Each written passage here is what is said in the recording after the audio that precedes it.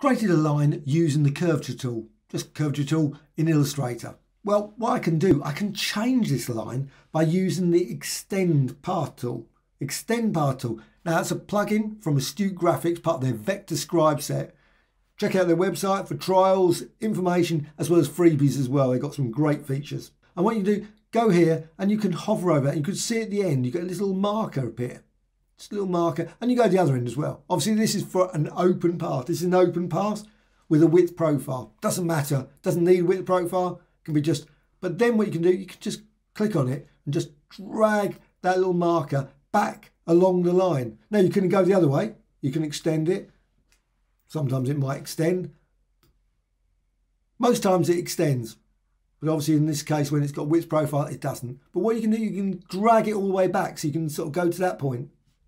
Go to that point, and it follows all the way along. Now, of course, you could do that normally just by deleting points off it. But it's not so finessed in terms of you can just, you know what, I like sort of certain points. You can see there, you can see it, you can drag around and you create the line again. You maybe create different. You might think, you know what, that looks better.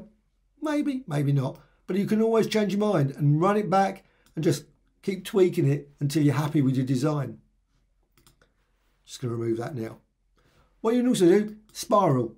Now obviously you can tweak the spiral, but I'm just going to create a very basic spiral. And again, I can put a width profile on it. I can set the stroke width. Let's just make it so you can see it. And again, exactly the same. Just go over here, extend path tool. It's an open path, so you can modify it, and you can just go there. Go that end or this end. And you can just drag, and of course you can go further out if you want as well. And you can just drag around and you say, you know what, I think that's a point where I like it. Or maybe a bit further, so it just matches up with that. You might want that, so you can just carefully do it using this. Now it's a pity there's no alignment features. Be nice if that was there. However, you can also go on that one, and you can say, you know what, I want it just to be lined about there. Again, maybe you just have to use guides, etc. to work out that looks right. So you can create all kinds of spiral designs just by tweaking it using this extend path tool.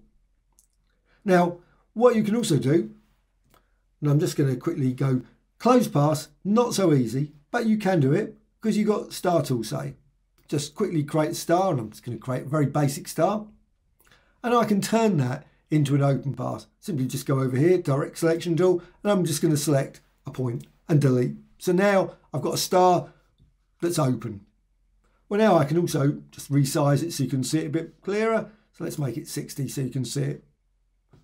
Then go extend again, just down here, extend path tool, and you can drag back. And you can drag back and you can reduce the start, maybe down to there. Create all kinds of different, and again, other side as well, if you want just to do that. Maybe just a bit further, like that, a bit further, and so on and so on. Sometimes, of course, if you don't get it exactly right, then it's going to be, well, it's just added an extra line there. Okay, let's just follow it around. Yeah. So you can create all kinds of designs from closed as well as obviously open. So maybe it's like odd way of doing it with the closed pass.